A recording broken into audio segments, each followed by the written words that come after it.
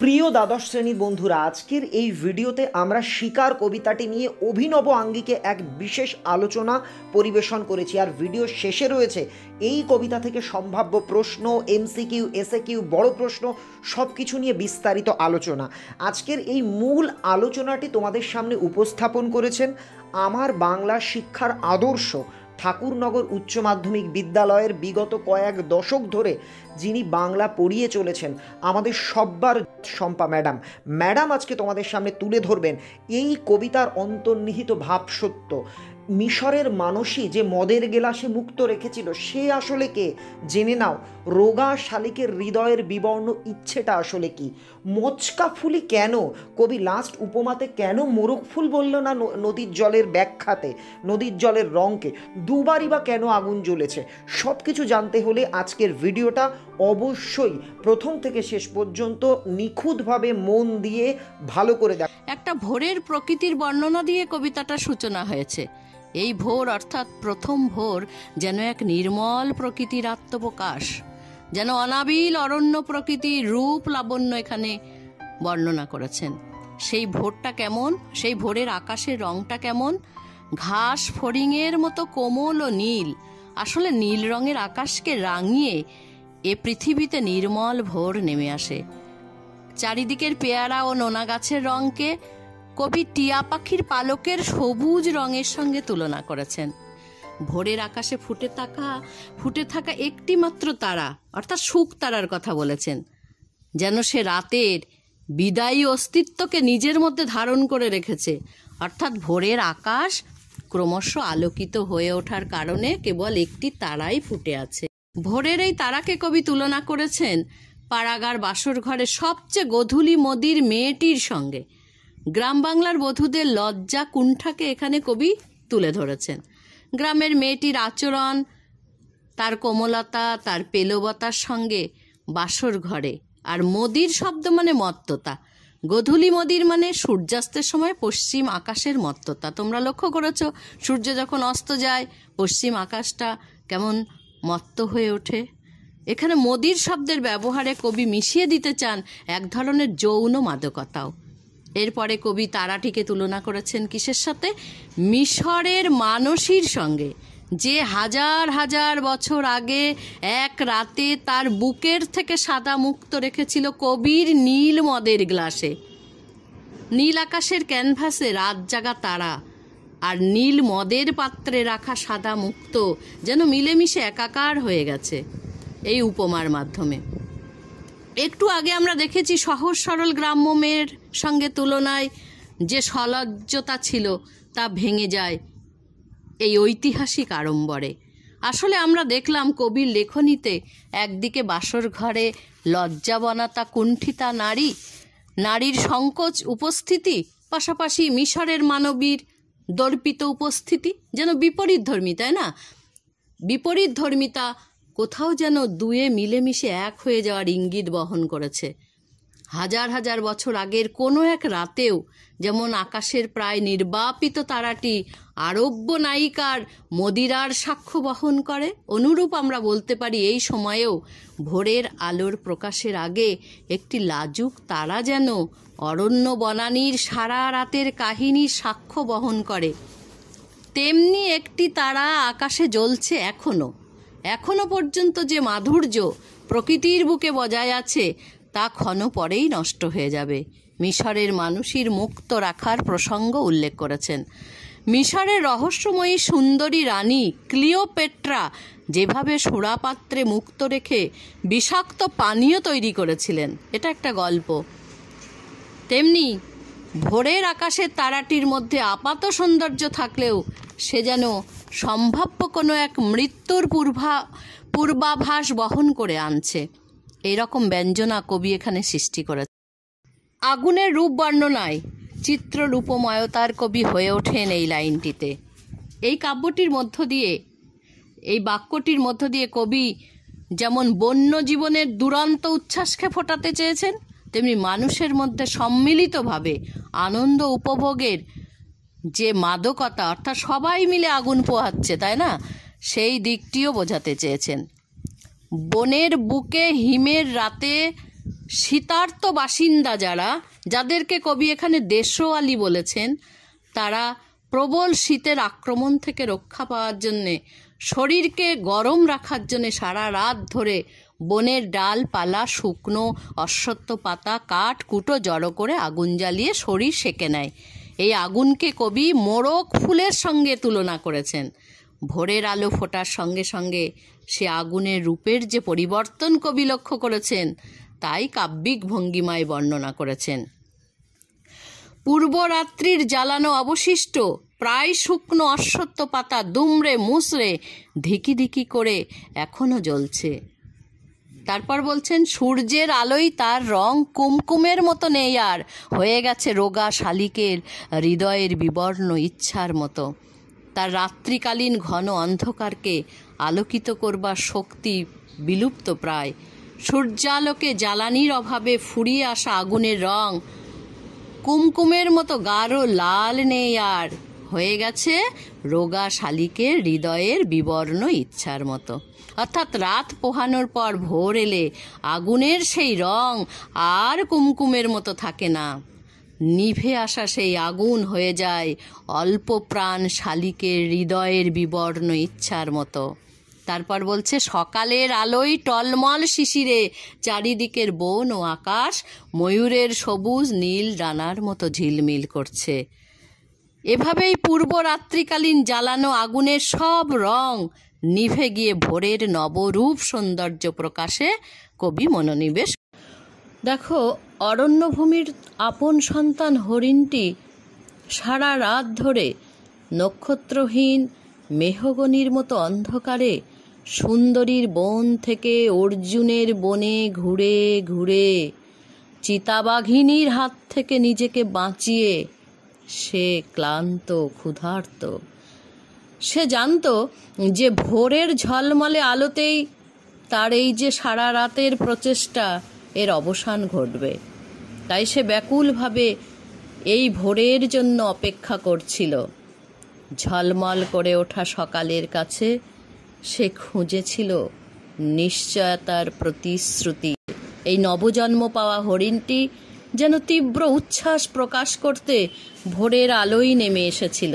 চিতাবাঘিনী সারা রাত চেষ্টা করেছে হরিণকে বধ করে খাদ্যে পরিণত করতে। তেমনি বিপরীতে হরিণটিও কিন্তু দ্রুত দৌড়ে দৌড়ে অন্ধকারে ঘন জঙ্গলের মধ্যে নিজেকে আত্মগোপন করে রক্ষা করে চলেছে। তাই সে খুব খুব ক্লান্ত, পরিশ্রান্ত এবং তীব্র ক্ষুধার্ত। খিদের জ্বালায় সে তাই ছিঁড়ে ছিঁড়ে খেয়েছিল বাতাবি লেবুর মতো সবুজ সুগন্ধি ঘাস। সারা রাতের তার ঘুমহীনতার ক্লান্তি, তার সাথে ভয় দূর করার জন্য শরীরটাকে স্রোতের মতো প্রাণময় ও গতিশীল একটা আবেশ আরাম দিতে নদীর তীক্ষ্ণ ঢেউ এসে নেমেছিল। অন্ধকারের হিম কুঞ্চিত জরায়ু ছিঁড়ে ভোরের রৌদ্রের একটা বিস্তীর্ণ উল্লাস পাবার জন্য। রাতের শেষে ঝলমলে ভোরের সূচনায় হরিণটি বন থেকে বেরিয়ে নদীর জলে স্নান করেছিল। সাধারণত জঙ্গলের পাশেই দেখবে নদী থাকে। সারা রাতের ক্লান্তি ধুয়ে সে যেন নতুন জীবনকে উপভোগ করতে চেয়েছিল। অর্থাৎ হরিণটির বিস্তীর্ণ উল্লাসকে অন্ধকারের হিম কুঞ্চিত জরায়ু ছিঁড়ে বেরিয়ে আসা ভোরের রৌদ্রের সঙ্গে তুলনা করা হয়েছে। সারা রাত সে অন্ধকারে ছিল, এবার সে ভোরের রৌদ্রের মধ্যে বেরিয়ে এসেছে। কুঞ্চিত জরায়ু ছিঁড়ে সে ভোরের রৌদ্রের মধ্যে বেরিয়ে এসেছে। সুন্দর বাদামি হরিণটি ভোরের অপরূপ নীল আকাশের নিচে সূর্যালোকের স্পর্শে জীবনী শক্তি ফিরে পেয়ে জেগে উঠেছিল। সে নতুন করে জীবনী শক্তি ফিরে পেয়েছিল। ভোরের নতুন আলোয় নবজন্ম লাভ করা হরিণটি হরিণীদের হৃদয় জয় করার জন্য তার যে সাহস সৌন্দর্য, তাই হরিণীদের হৃদয় জয় করার জন্য তার শরীরী ভঙ্গিমায়, তার চঞ্চলতায় যেন নব নব জীবন শক্তিতে জেগে উঠে সাহসে, সাধে, সৌন্দর্যে হরিণীর পর হরিণীকে চমক লাগিয়ে দিতে চেয়েছিল। একটা অদ্ভুত শব্দ। শিকার কবিতায় শব্দটি হয় ভোরবেলায়। দেখো, ভোরবেলার নির্মল ওই রকম একটা অনাবিল নৈসর্গিক রূপ লাবণ্য প্রকৃতির বুকে তেমন আওয়াজ সচরাচর হয় না, তাই শব্দটাকে অদ্ভুত মনে হয়েছে কবির কাছে। আসলে এখানে অরণ্য প্রকৃতিতে এই শব্দটার বিপর্যয় ছন্দপতন হয়েছে।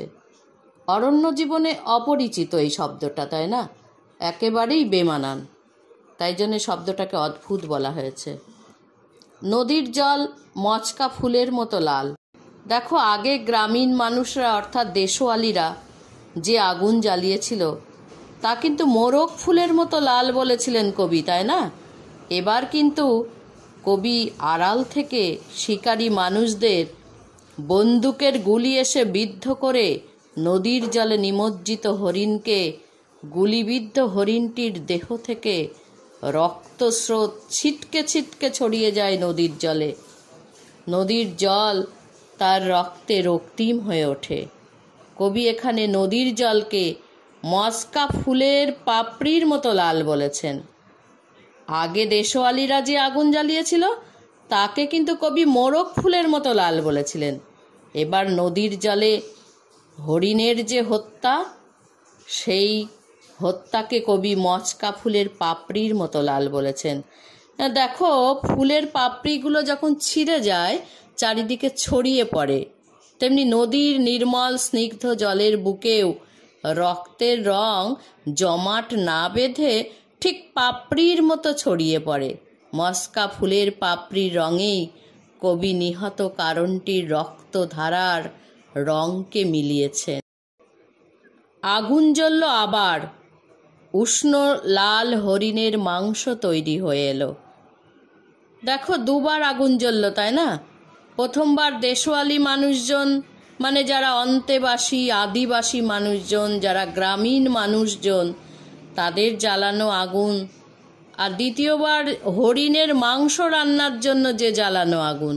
প্রথমজন অরণ্যের নিতান্ত পড়ে থাকা খড় কুটো অশ্বত্থ পাতা দিয়ে নিজেকে শীতের হাত থেকে রক্ষা পাওয়ার জন্য আগুন জ্বালিয়েছিল। আর দ্বিতীয়জন ভোগবাদী লালসায় পরিতৃপ্তি মেটানোর জন্য হিংসায় মত্ত হয়ে ওঠে। তারা বনের স্নেহ ছায়াতলে বেড়ে ওঠা হরিণের মাংস রান্না করে ভুরি ভোজে মেতে ওঠে। নক্ষত্রের নিচে ঘাসের বিছানায় বসে অনেক পুরনো শিশির ভেজা গল্প। নক্ষত্রের নিচে ঘাসের বিছানায় বসে নির্মম ও হৃদয়হীন ঘাতক মানুষেরা অনেক পুরনো শিশির ভেজা গল্প করেছিল। তারপরে দেখো লেখা আছে, সিগারেটের ধোয়া, টেরি কাটা কয়েকটা মানুষের মাথা, নক্ষত্রখচিত আকাশের নিচে ঘাসের বিছানায় বসে। টেরি কাটা মানে কি জানো তো? সবাই তো আর ভদ্রভাবে মাথার চুলের সিথি কাটে না। মাথার চুলে যারা বাঁকা সিথি কাটে তাদেরকে টেরি কাটা বলে। অর্থাৎ হৃদয়হীন হত্যাকারী মানুষের দলটির নাগরিক বেশভূষা, তাদের আচার আচরণ অভ্যাসকে ফুটিয়ে তুলতে কবি টেরি কাটা কয়েকটা মানুষের শব্দগুলি ব্যবহার করেছেন। অর্থাৎ ভোগী মানুষের প্রতীকী তারা নির্বিচারে সিগারেটের ধোঁয়া উড়িয়ে হত্যাকাণ্ডে মেতে ওঠে। এলোমেলো কয়েকটা বন্দুক। কবিতার একেবারে শেষে কবি কিন্তু মৃত্যুর কথা বেশি উচ্চকিত বা উচ্চস্বরে কিছু বলা নেই কোথাও, তবু এলোমেলো কয়েকটা বন্দুক, এই দৃশ্য দিয়ে কবি বুঝিয়ে দিলেন, এই দুটো শব্দ দিয়ে কবি বুঝিয়ে দিলেন মৃত্যুর পাশবিক হত্যা চিত্র, তাই না? হিমের রাতে সারা রাত চিতাবাঘিনীর হাত থেকে বাঁচার জন্য হরিণটি এখানে ওখানে ঘুরে বেড়াচ্ছে, আর তাকে কিনা শিকার করার জন্য এলোপাথারি গুলি চালানো হচ্ছে। আধুনিক সভ্যতার অমানবিক লালসার অন্ধ কুৎসিত রূপটিকে কবি এখানে ফুটিয়ে তুলেছেন একেবারে নাটকীয় ব্যঞ্জনায়। হিম নিষ্পন্দ নিরপরাধ ঘুম, ভোরের আলোর মতোই পবিত্র সরল নিরপরাধ প্রাণকে হত্যা করলো কয়েকটা টেরি কাটা নাগরিক। দেখো, হরিণটার তো কোনো অপরাধ ছিল না, তাই না? তাই এই ঘুমকে নিরপরাধ বলা হয়েছে, অর্থাৎ দয়াহীন, বোধহীন, ঘাতকের প্রতি তীব্র ব্যঙ্গেই নিরপরাধ শব্দের ব্যবহার করেছেন কবি জীবনানন্দ দাশ। যদিও প্রকৃতির অপরূপ সৌন্দর্যের পটভূমিতে অন্যায় স্পর্ধায় সুন্দরের নিরপরাধের এই ট্র্যাজিক রক্তাক্ত পরিণতিতে মানুষের কোনো অনুতাপ নেই, বরং সুস্বাদু মাংস তৈরির প্রয়োজনে আগুন জ্বালানোর ব্যস্ততা আছে, আছে কৃত্রিম বানানো শিশির ভেজা গল্প। সভ্যতার এই নির্মম চিরকালীন সত্যকেই কবি শিকার কবিতায় ফুটিয়ে তুলেছেন। নিরপরাধীরা চিরকালই এইভাবে ঘাতকের দ্বারা নৃশংসভাবে হনন হয়। হরিণ তার প্রতি আমার ম্যাডাম এবং তোমাদেরও ম্যাডাম এই আলোচনাটি কেমন করলেন তোমরা অবশ্যই নিচে লিখে জানাও। ম্যাডামকে দিয়ে আর কোন আলোচনা তোমরা শুনতে চাইছো বা আমাদের ইউটিউবে দেখতে চাইছো সেটাও কিন্তু কমেন্টে লিখে জানিও। ম্যাডাম সম্পর্কে কোনো মন্তব্য থাকলে, তার উদ্দেশ্যে কোনো আবদার থাকলে সেটাও কিন্তু তোমরা নিচে কমেন্টে জানাতে একেবারেই ভুলো না। এবার আসছি শিকার কবিতা থেকে কি কি প্রশ্ন তোমরা পড়বে। এখান থেকে এবছর মাত্র দুটো প্রশ্ন পড়ো। এক, শিকার কবিতায় ভোরের প্রাসঙ্গিকতা, মানে দুটি ভোরের বর্ণনা। আর দ্বিতীয় যেটা পড়বে, আগুন জ্বলল আবার, আবার শব্দটি ব্যবহারের তাৎপর্য লেখো বা কেন এই মন্তব্য।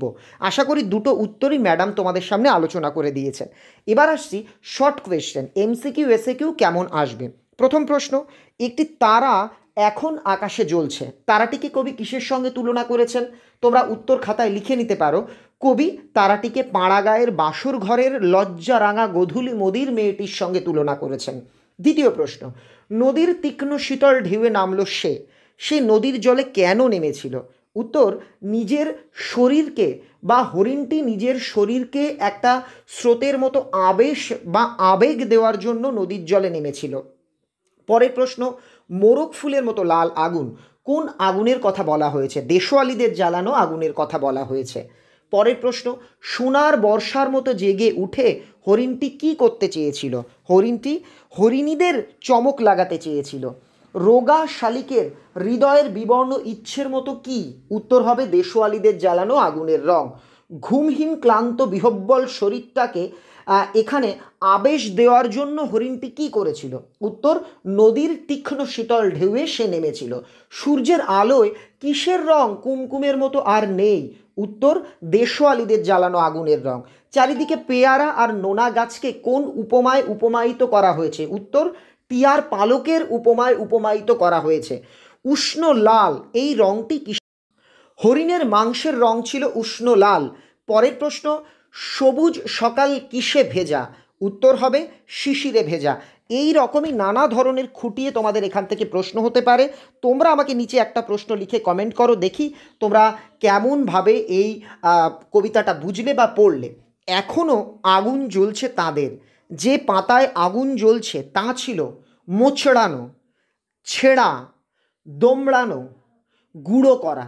উত্তর কি হবে সেটা আমাকে নিচে অবশ্যই কমেন্টে লিখে জানিও। সবাই ভালো থেকো, থ্যাংক ইউ।